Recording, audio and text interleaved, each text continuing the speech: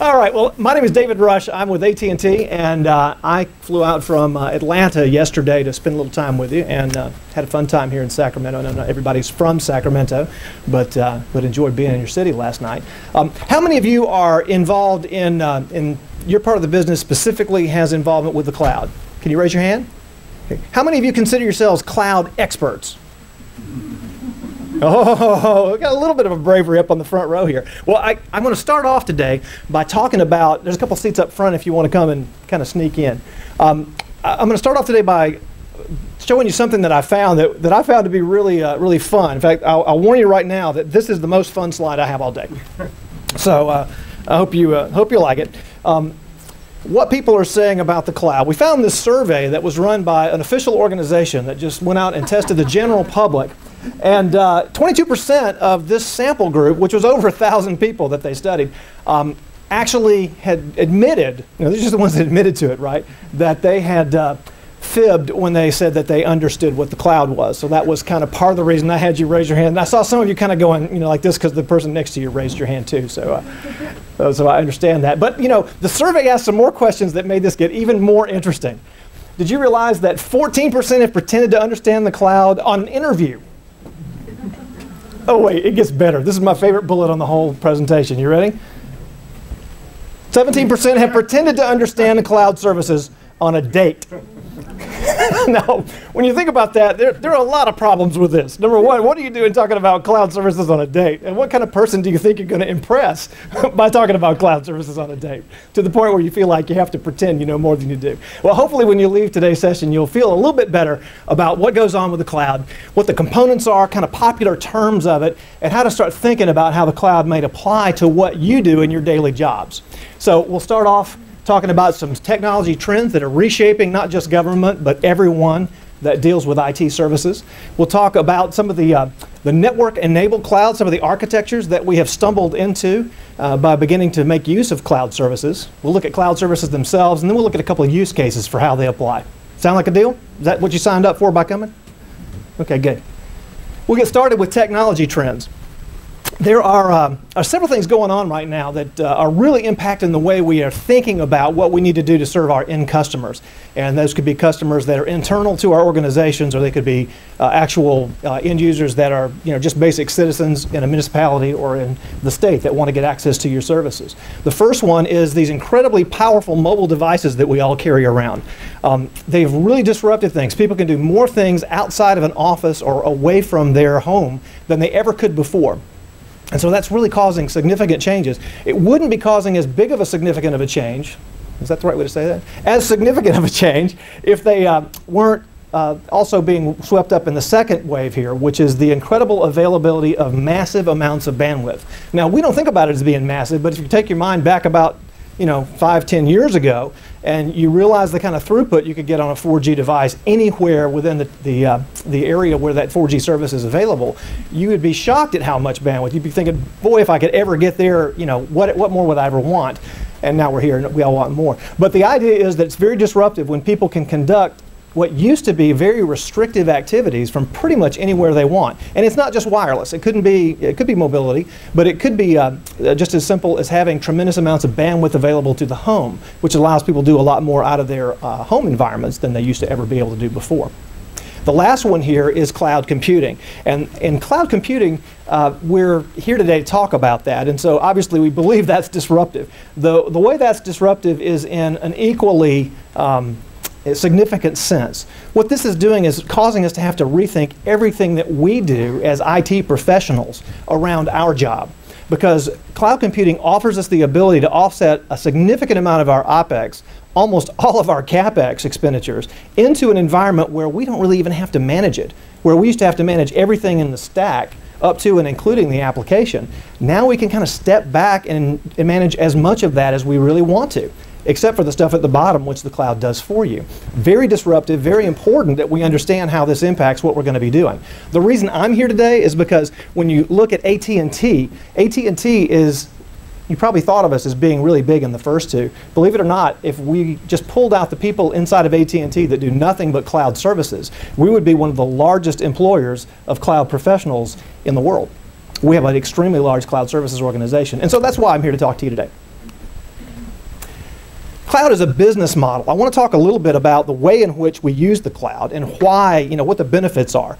This is kind of a classic understanding of cloud services, so bear with me. We'll get into more detail in a minute. But when you look at what we get out of the cloud, you get an automatic standardization. No longer are you in a situation where when you go and deal with a vendor, you have to have them make all kind of gyrations and leaps to address what you need because you've set things up in your shop to be different. The cloud forces people to get to an environment where everything is much more uniform. Depending on what software package you buy into or what platform you're using, you're going to conform to a certain set of standards, whether it's the APIs that are available from that cloud service or the basic capabilities of what that cloud service offers you. By standardizing, it means everybody begins to be able to take part in a commodity environment where things get much less expensive. And since everybody, a much larger group, is pushing for changes and improvements, what you end up with is a cloud service infrastructure that's better and better over time and more able to meet those custom needs that you used to have to do as an individual organization. So very, very important there. Dynamic on-demand services. This is the big promise of the cloud, right? I don't have to do all of the capacity management. I don't have to right-size everything from the number of servers I've got to the number of VMs I've got in my virtualized environment to how much storage capacity I have. I have an on-demand availability to turn up what I need to do business. And by the way, if I need to turn it back down, it's dynamic. I can turn it back down and stop paying for it all if I don't need all that capacity all the time. Very, very important there. And that obviously drives huge based economies because of the bottom item here, which is consumption-based pricing. So no longer do I have to pay for that infrastructure or invest a significant amount of my capital budget in putting in things that I think I've right-sized or I hope I've right-sized. I no longer have to worry about all that capacity management and planning part. All I have to do is make sure I'm using a cloud vendor that can access as much as I need.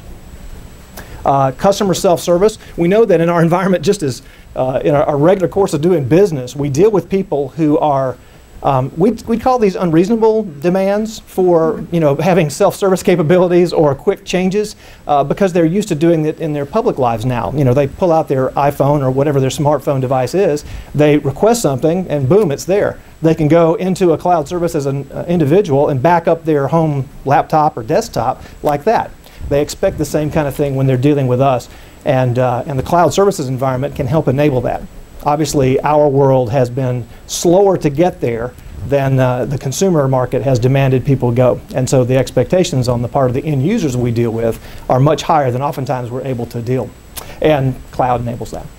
APIs, I mentioned that a minute ago, this idea that there is a standard set of interfaces that you can build to, that if you do the build to the standard, then it doesn't matter which vendor you go to that's compliant with that set of APIs. You can plug your application or your workload into that particular environment and make use of that other vendor's service. So your services and your demand for these cloud-based services can be much more of a commodity. You can begin to move and pick and choose with a vendor that you would choose. And you can change vendors if you would like, as long as everyone is compliant with the same set of APIs. Make sense? Okay. This is more of the same. Why is cloud so compelling? When you look at it, it basically takes the set of assets that a huge composite group of users or customers would want and puts it all in one big data center or a set of data centers that are geographically diverse and accessed by tremendous amounts of bandwidth for connectivity, and you operate in a shared pool.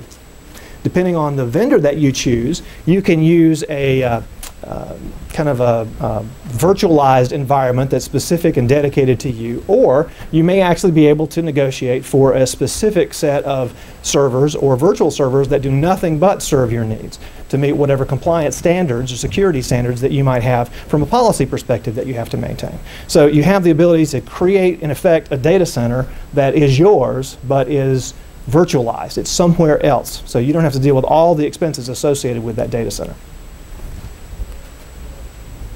The improvements are pretty obvious. Tremendously improved economics. Much lower complexity to manage it, and your productivity goes up because the people that you've invested training and hours in and have a limited number of things they can do during the day, those things that can be done automatically within the cloud service environment, they no longer have to do. You can move them to doing more customer-facing activities. So your internal customers that are demanding that you develop new capabilities, reach new audiences, improve some of the old environments. Those people are now available to redeploy in those kind of efforts. All right, let's talk about kind of the overall architecture. Now this slide is kind of a throwback. You can see it says nice things like that are modern, like cloud, but if I turn the clock back about 20 years, you'd see something that looked an awful lot like this. It'd have a lot less bandwidth and a lot less horsepower in the data center, but this is kind of what you would have. It's a dedicated private environment that has different sites located remotely, pick your geography, away from the data center. And through a private network, they get access back to your data center, the one where all the numbers are crunched, all the data storage is. What has happened in the modern environment is we've done a lot of things to get more efficient around our data and processing in the data center. So we've moved to a much more virtualized environment. We've put in VMs. We get much more efficiency out of our server environment than we've ever got before. We're trying to data dedupe, so we save data wherever possible and eliminate the duplication that happens there. But by and large, the key here is that I have tremendous security here. I have a significant amount of ability to control what happens in this environment. So this is where we almost all come from, and we're very comfortable here. The difference is, or the difficulty comes, when we look at what we've always had to do in this environment. Capacity management here is huge. You have to make sure that you have enough bandwidth to get into and out of all the different environments that you want to get to. You make sure that you have enough servers to be able to do the demand load for the workloads that are being asked for.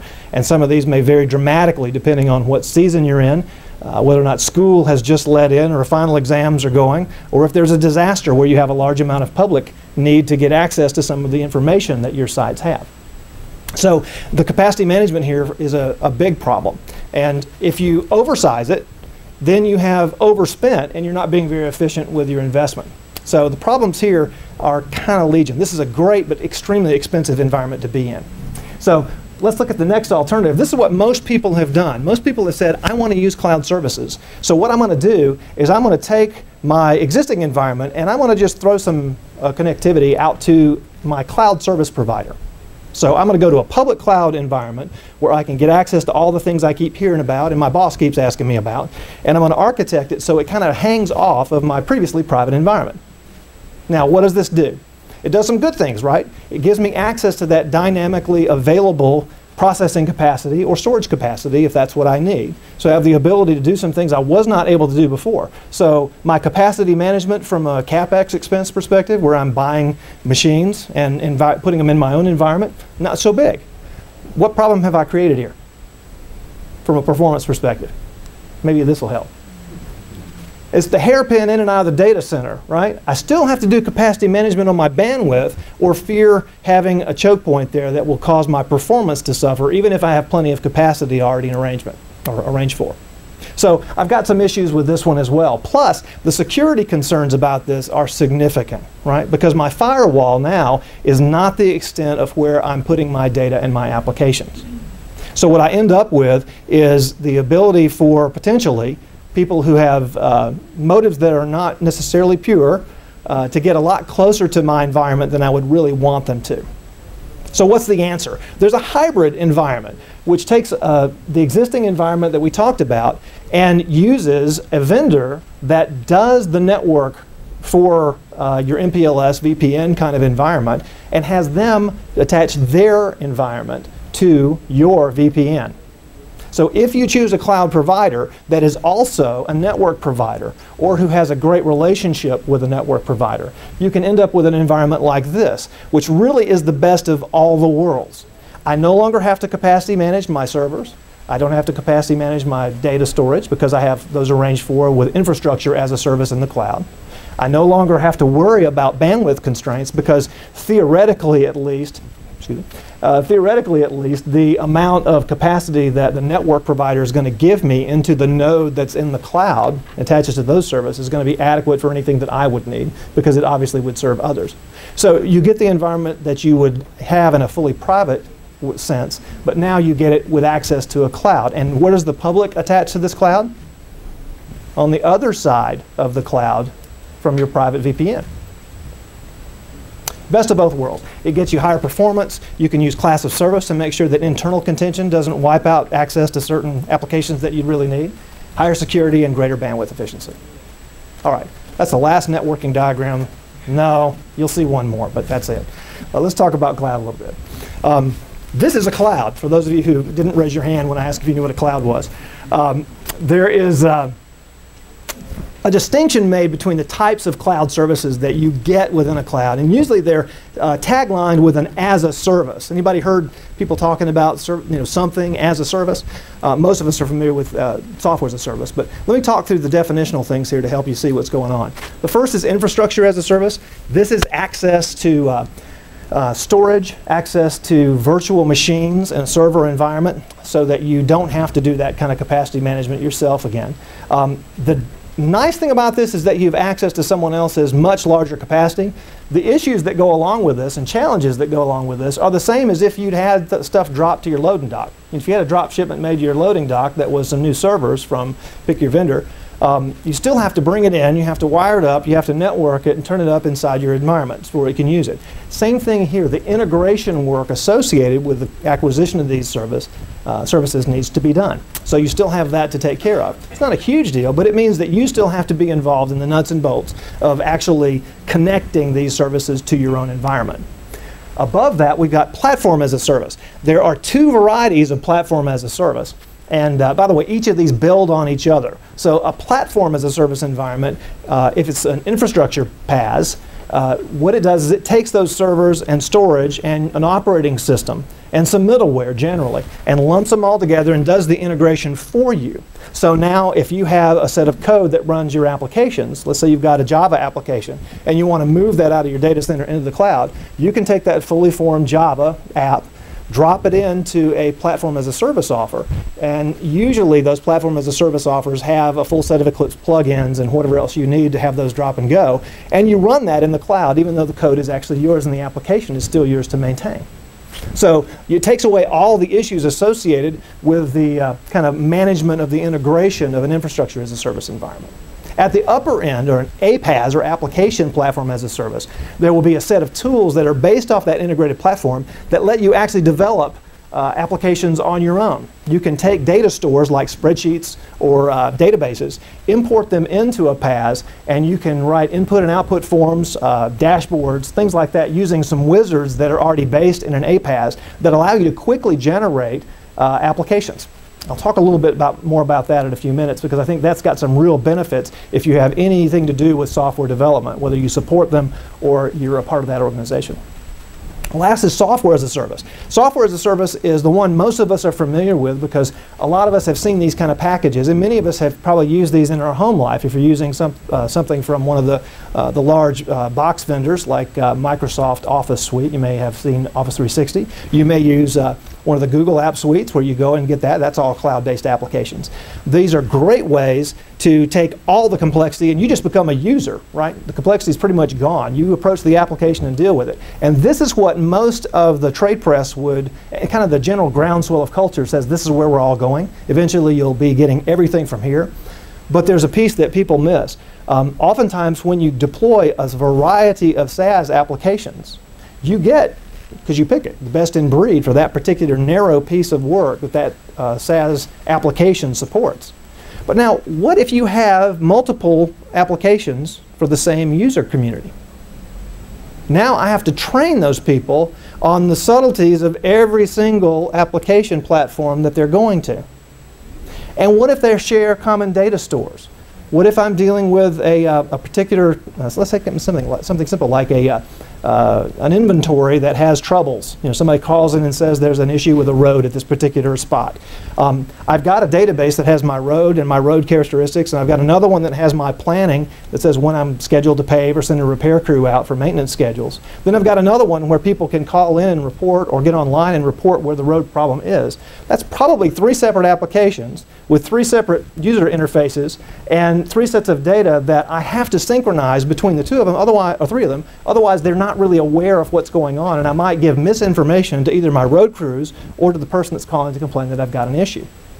So it's very important that you integrate across all of your data sets if you're doing SaaS apps. So there's integration at the bottom required. There's integration at the top required in a different sense, but equally important. The place where the integration actually is, the only place actually where it's all done for you, is inside of a platform as a service environment where you can build all your applications in a single spot. By the way, I'll be writing a blog about this shortly, so you probably haven't heard this a lot before, but maybe that'll become part of the conversation after we start talking about it a little bit more. But it's one of those little known things that you may not be aware of. Also, if you're selecting a vendor for these type of applications, it's very useful to pick one that can provide all of them. Because the idea then is you can go through a common store, a portal, if you will, and access these application capabilities on demand. Need more infrastructure? Same portal. Need more platform? Same portal. Need more users to go on a SaaS app? Same portal. Much simplifies your life. Makes it a much simpler environment for you to take advantage of. So when you select vendors, it's very important that you select someone who can provide the full suite of capabilities across all three areas. All right, that makes sense? Okay. Next slide, storage as a service. I'm not going to spend a lot of time on this because everybody knows storage as a service. It was the original cloud app, and so most of us know how that works. The only thing I'll say is that when you look at what the storage service is based on, make sure that it's based on a higher grade service. You don't want to go with mom and pop storage services that are going down to the local box store and buying, you know, Mac store Seagate drives for 2 terabytes for $139, coming in and plugging them all up and adding storage that way. That's not what we're all about in a cloud storage environment that has to have a little bit more rigor behind it than that. So be careful who you choose, because not everybody architects their storage environment the same way. APIs, that's the way everybody's going to write to and take information out of those data stores that are put in these cloud storage services. So when you look at the data stores, you might want to take a look and see what third-party vendors have already written to the APIs associated with those storage services. That means staying with the popular ones or staying with people who are compliant with kind of some of the standards that are emerging around data storage APIs. Make sense? That's it, really, for cloud storage services. I'll give you a use case.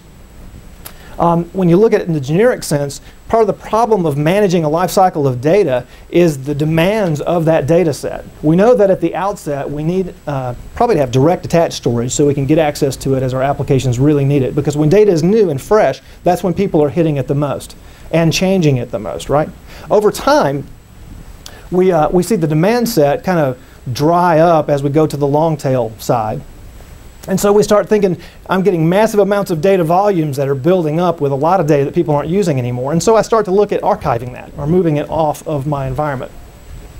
The problem is kind of this desert land in between, which says I've got an awful lot of data that I don't know what to do with. I don't really have a constant steady demand for it, so I don't necessarily need to have it in my direct attached storage environment where things are much more expensive. At the same time, I'm not ready to archive it and spin it off. So how do I fill the gap in the middle? Cloud service storage is a great way to do that. It bridges the gap between the two. So you can begin to take the data that is not hot and fresh for your apps that run in your data center, and you begin to push that out into a virtual environment as you are seeing less and less demand for it. And over time, if you want to take it to an archive that actually gets it off the cloud altogether, you can do that, although cloud storage is getting cheaper by the day. So there's a lot of options where you actually probably don't have to take it out of the cloud at all. But a lot of us still, believe it or not, there are a lot of people that still run tape storage and send it off to, you know, a mountain somewhere with a hole to put it in. That's still perfectly valid if that suits your business needs and your requirements to meet policy. But you don't have to do that anymore if you don't want to. All right.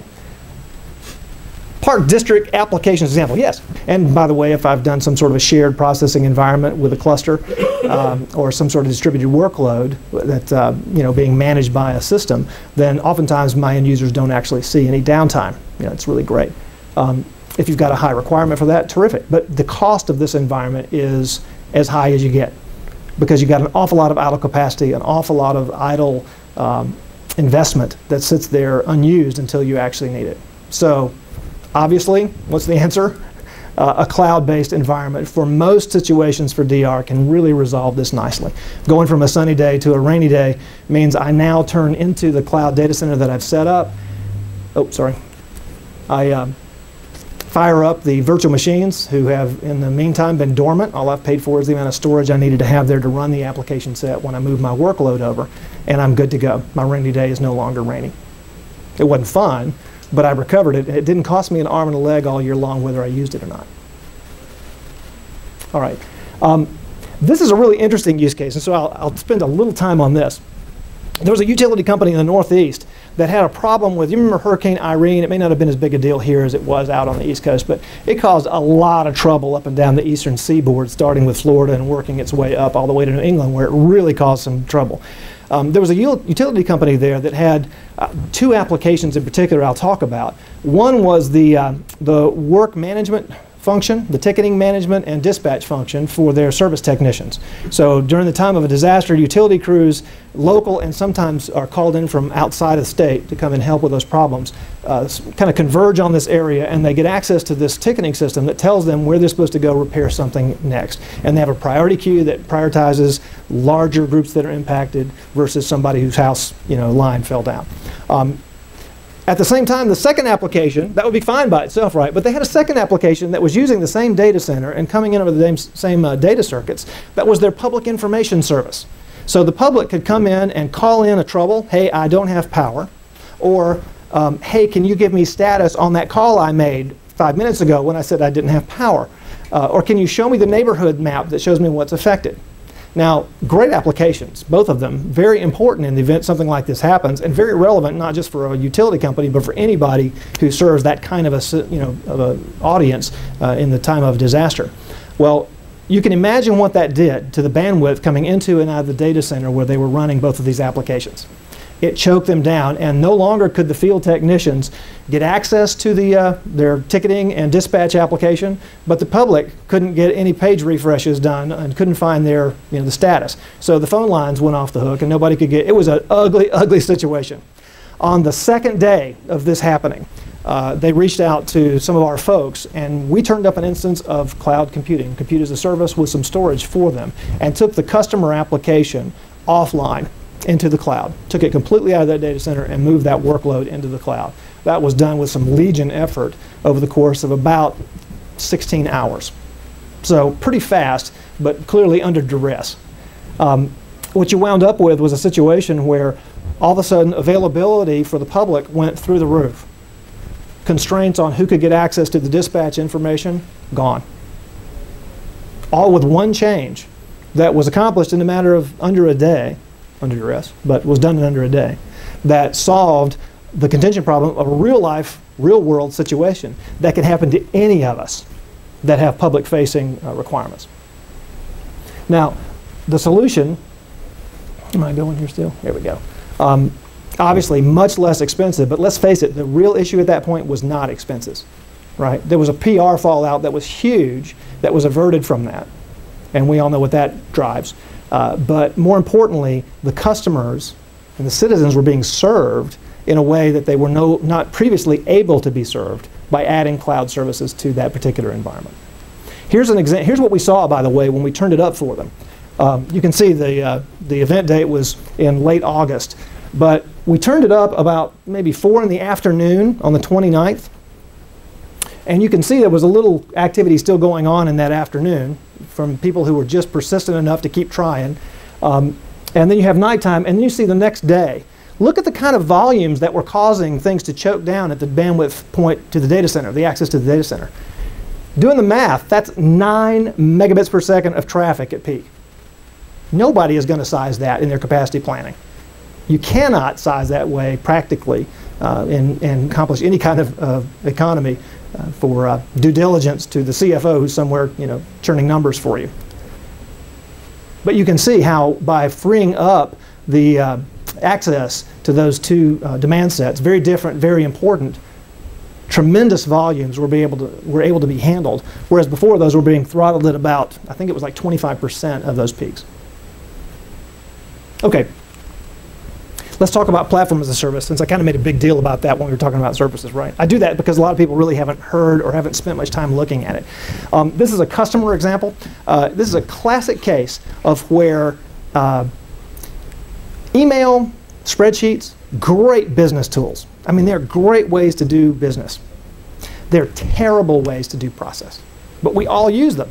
We all use them to communicate what's going on, what status is, what needs are. We all use them to track data and share that around. We sometimes try to post them in a way that they're shared so people can get in and make changes to a spreadsheet. And by the way, this happens inside government, it happens inside small business, it happens inside AT&T. Everybody has this issue. There's a way to do this better. We had a customer that had this situation going on between a lot of different vendors that they were using.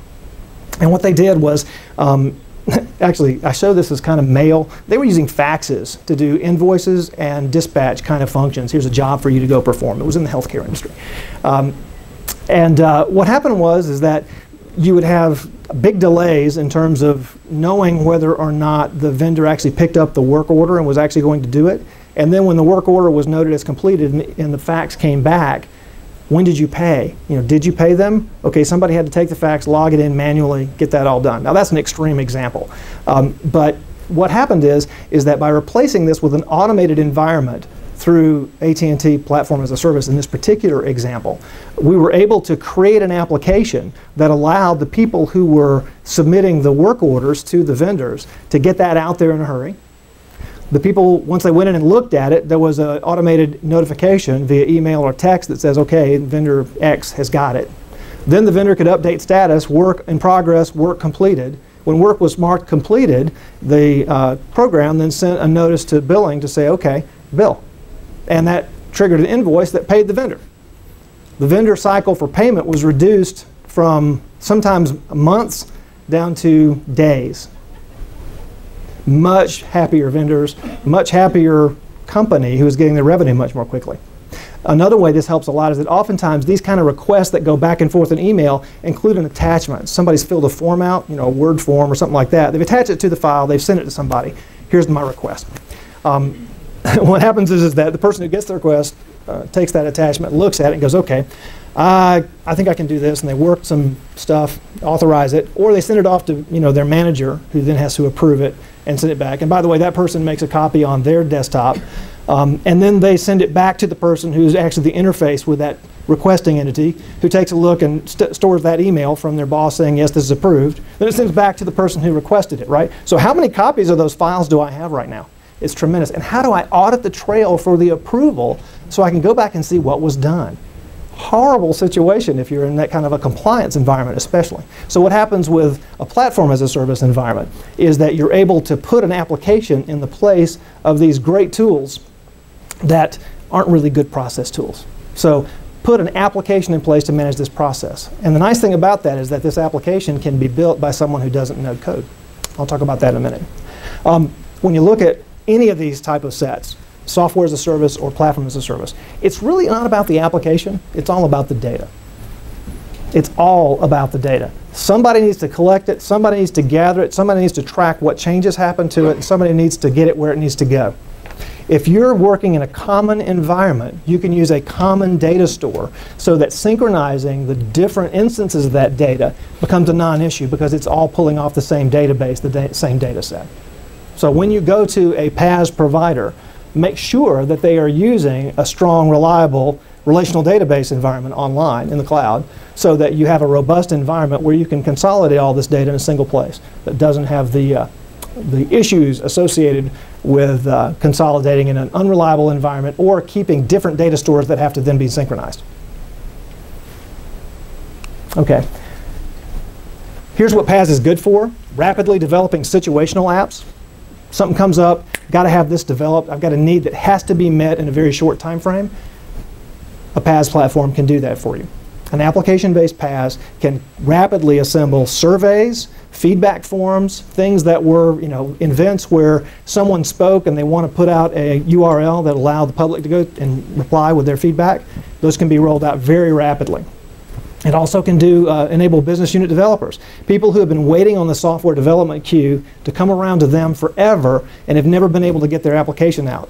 Very disgruntled. Your customer satisfaction scores, if you're responsible for that, are very low with those folks. Enabling people who understand the processes that are being worked and the demands of those processes, giving them a set of tools and wizards that allow them to create the application themselves, can take those folks completely out of the development queue. freeing your developers to work on the more high-flying needs that they need to take care of, but helping people who need to develop things themselves, even if they don't know code, as long as they know the process, they can do it, to develop those tools as they need. The last is to consolidate and modernize applications. Everybody deals with this. You've got legacy platforms that have been retired. You can continue to renew the licenses every year, but you really wish you didn't have to. But you've got applications you can't turn off because certain user communities need them there. You have other applications that you just don't want to touch, but they are so long in the tooth you're kind of embarrassed to have your end users go touch them. You can take those and put a veneer over them using a platform as a service environment. Writing to APIs, or if there's so old it doesn't have APIs, you can actually create the equivalent of that for those apps. And put a kind of a facade on the front of them. So now they look like brand new apps. And by the way, they look like the suite of apps that are also hosted on that platform as a service environment. So you've modernized the entire thing. And if you use a PaaS that is based around an internet access, so for example, AT&T's, you access that through a browser. Now, I have automatically mobilized that environment because anyone with a smartphone that has a decent mobile browser can get full access to that application platform when they're not in their office, from anywhere. I won't say on vacation, because I know you've all had that fun experience, but pretty much anywhere you need to be, at lunch with your spouse or significant other, something comes up, you can get into the system and do what needs to be done from a remote location. Even on those old applications that you don't want to touch and are written in older code that nobody really even knows how to maintain anymore. So a big benefit to you. And by the way, if you want to see examples of this, there are some videos that are out on YouTube that I helped produce, so you'll see my face in them. But you can go to YouTube and search for AT&T PaaS, P-A-A-S, and it'll tell you how to kind of build things and show you how all that kind of import stuff works, just to get a feel for how a PaaS works. All right, so here's what we talked about today. Virtual cloud model, the private cloud model, is the best way to keep your performance and your performance up, economics down. If possible, if at all possible, choose a cloud services provider that can do the broadest scope in cloud and networking. I'm not at all biased when I say that. Yeah. The idea is that one-stop shopping is tremendously valuable in a virtualized environment where people are used to going to one spot to get everything. The big payoff for the infrastructure as a service offerings is you get it when you need it and you pay as you go. Saves you all the CapEx and a significant amount of the OpEx expense associated with it. And last is a PaaS environment can quickly build, update, and mobilize your application set without, in many instances, even touching or changing the application environment that's running today. This will help your efficiency of your software development crews tremendously. And it'll make the customer satisfaction with software development, which, let's face it, is typically not the highest customer sat group inside of our organizations, can help improve that dramatically because their responsiveness can be so greatly improved. That's all I've got. We've got a little time for questions. So what can I answer for you? Yeah.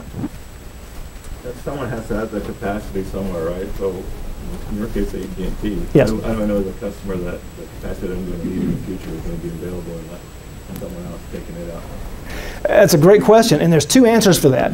I'll repeat the question. Thank you. The question is, if I go to a cloud service provider and I know I'm going to need more capacity than I'll have kind of on a run rate basis, I'm changing your words a little bit.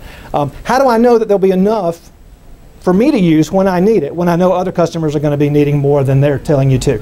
Fair capture? Okay.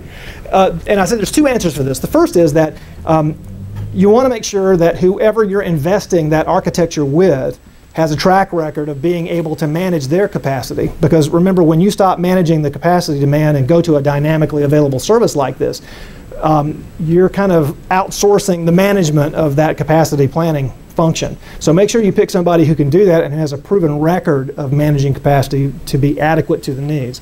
Most of the top tier providers in cloud services should have a track record that's easy to see around how reliably they're managing their capacity.